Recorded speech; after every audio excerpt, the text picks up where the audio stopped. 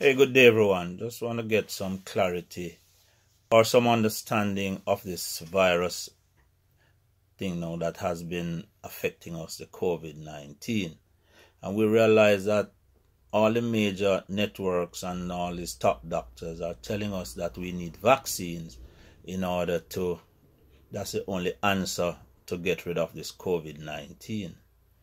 But also, on the other hand, we have also learned that the COVID is a RNA structured virus, not a DNA structured virus. So a lot of people now are going to ask, what's the difference between the DNA and the RNA? Now, DNA is the fundamental building block of the body in the cells. RNA acts as sort of messengers. So we have messenger RNA, we have transfer RNA, and so on. These are so structurally the molecular structure of a DNA is double-stranded. So it's a stable compound, so it's a stable substance. RNA is single-stranded. So what that means, the difference is structurally is that it's unstable. So it's subject to change and mutation all the time. Now, any form of virus that is RNA, usually they are not naturally occurring viruses. And if they are RNA structurally, it means that they mutate, they change, so you cannot have an effective vaccine for an RNA type virus. For example, HIV. HIV has been around from maybe the late 70s, early 80s. They have been trying to get a vaccine for HIV.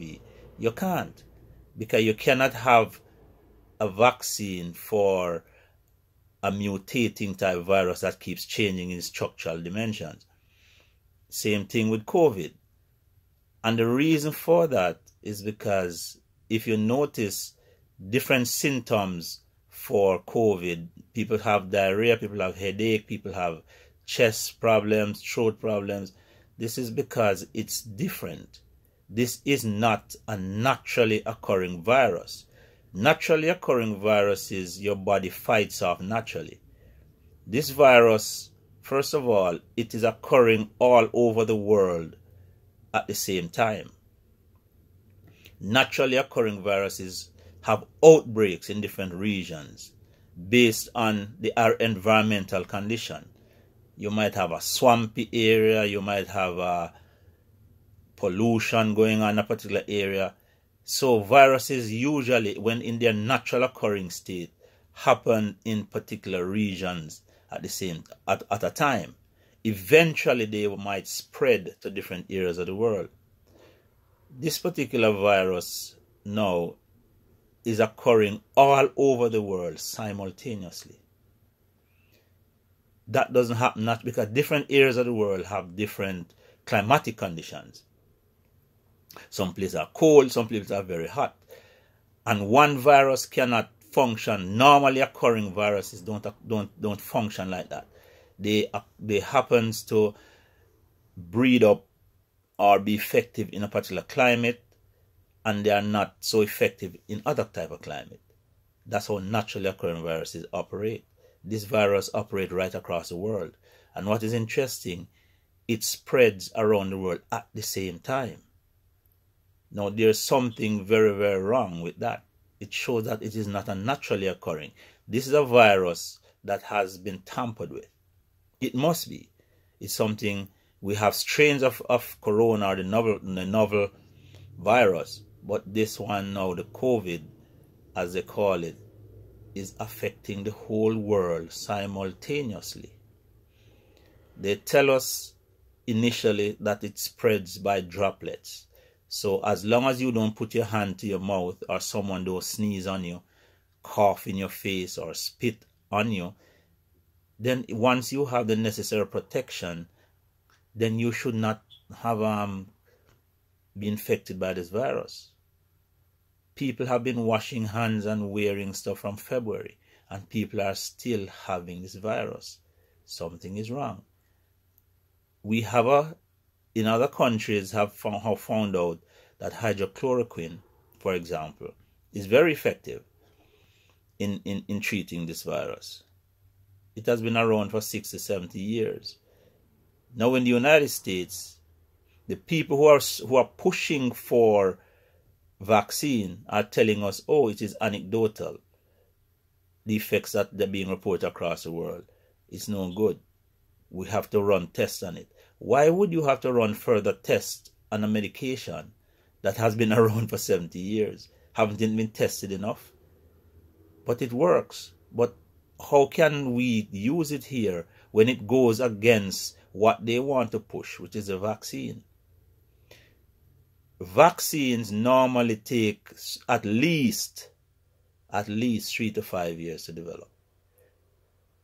Generally, it takes 5 to 7 years for a vaccine to effectively be developed, tested, proven, and safe.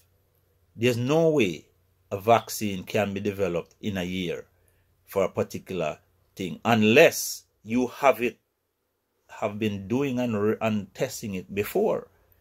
So now you're letting time goes by and then come under the guise that, you have accelerated the process. You understand? So we have to be aware of what is happening around us. And we got to think about these things. It's important that we think for ourselves and realize that something is not right when it comes to this virus. There's no way a virus should affect the whole world simultaneously. It means something is wrong. Something got away from somebody or some people.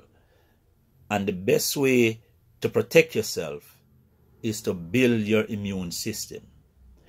Once you have a strong and effective immune system, then you are 90% in the good, in the clear. But you have to maintain your immune system. And it doesn't make sense. It sounds like I'm being critical. But also, I must say, to build your immune system, there are certain steps that you should take. Stay away from refined sugars. Stay away from dairy product. Stay away from alcohol. Once you do that, eat fruits and vegetables, especially take your intake of vitamin C, vitamin D, vitamin A. And have regular exercise and sleep well at night. Go to your bed early, get good night rest. That is what the body needs to develop its own system and remain healthy inside. Right? You don't need synthetic medications with chemicals. Naturally occurring substances, your fruits, your vegetables, your vitamins, your supplements. Once you maintain a healthy lifestyle, then your body will take care of the rest. That's it. You don't need a vaccine whenever you have a healthy immune system. You don't need a vaccine. Point blank. Vaccine is only needed for people who have compromised immune systems. So they need help. Every year they give you flu shots. What is the sense in giving you flu shot and people are still dying from flu? A vaccine is supposed to create immunity in your body. So if it's creating immunity, why is it you get a flu shot every year? One shot should take care of you because you have developed immunity. But what? They don't tell us the truth. The truth is there are 18 to 19 different strains of viruses that cause the flu. Every year they predict, they put it in a computer, they try to predict what strain gonna come out this year.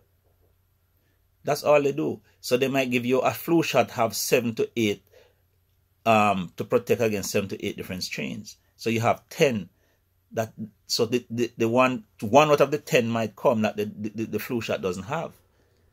And that is the reason why people still get sick of the flu. But the main reason why you get sick during the winter time is not necessarily because of the flu, the virus from the flu, because that is around all year round. The main reason, or the main reasons are, number one, there's less sunlight. Time is cold, people stay inside more, so they're not exposed to sunlight to get vitamin D. 3, in winter areas, we find that all the trees shed its leaf. So obviously there are more carbon dioxide prevalent around. And your body needs oxygen. And people don't normally deep breathe. We have shallow breathing. So your body becomes compromised.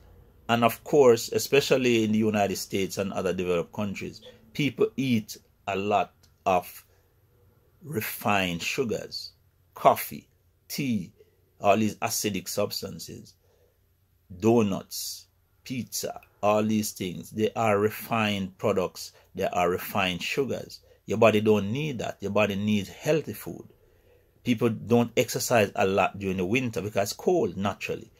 But you can exercise inside. So a combination of these things compromise your immune system. That is why you are more prone to be affected with flu during the winter time. So they call it the flu season. The flu is around all year round. In spring and summer, people are more active. There are more sunlight. Trees are out. More oxygen is available. That is the reason why you don't tend to get the flu at that time. It's not necessarily because of the virus. It's just you have to be cognizant of the fact that during the winter season, you need to be active. Even when you come inside, do some exercise in the house. Take your vitamin D supplement, your vitamin C, and so on. Stay away from fried food, alcohol, refined sugars, all these baked products, muffins, donuts, bagels. You don't need those. Those are not food. Once you do that, you will see the difference. You don't need a vaccine when your immune system is healthy. Your body will naturally take care of itself once you take care of your body. It's as simple as that.